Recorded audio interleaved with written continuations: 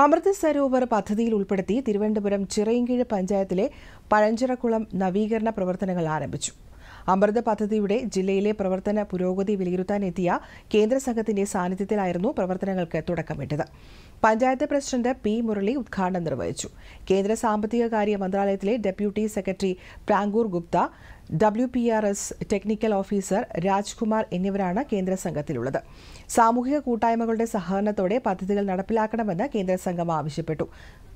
You have been blessed with a very beautiful nature, and believe me, it is the best in the whole country. In central government scheme, this will be called as Amrit Sarovar.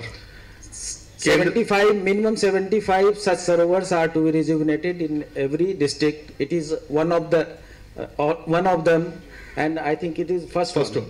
നമ്മുടെ state മൊത്തം ഇന്ത്യയുടെ number 1 ആയിരുന്നു. Health ഇൻഡിക്കേറ്റേഴ്സിലെ ബാക്കിയെല്ലാം social ഇൻഡിക്കേറ്റേഴ്സിലെ നമ്മുടെ 100% literacy ആയിരുന്നു. You can see sir the kind of participation from women, how actively they are participating here, and each and every decision making, it is A collective decision making. കൃത്യമായി accounting ഉള്ളതാണ്. കൃത്യമായി അവരുടെ അക്കൗണ്ടിലേക്കാണ് പൈസ പോകുന്നത്. ഇപ്പോൾ ഒരു താമസം ഉണ്ടായിട്ടുള്ള നമ്മുടെ ഈ മെറ്റീരിയൽ കോസ്റ്റിന്റെ വർക്കിൽ കുറെ ഡിലേ വന്നിട്ടുണ്ട്. നമ്മുടെ APC ഡിപ്പാർട്ട്മെന്റ് പല പ്രാവശ്യം ചൂണ്ടിക്കാണിച്ചാണ്.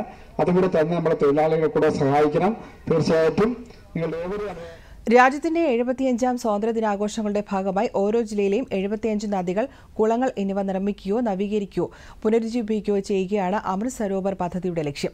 ചിറയിൻകീഴ് പഞ്ചായത്തിലെ പഴഞ്ചിറക്കുളം തിരുവനന്തപുരം ജില്ലയിലെ തന്നെ ഏറ്റവും വലിയ ശുദ്ധജല കുളമാണ്.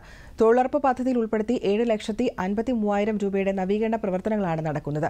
ഇതിലൂടെ 1,400 തൊഴിൽ ദിനങ്ങൾ സൃഷ്ടിക്കാൻ സാധിക്കും.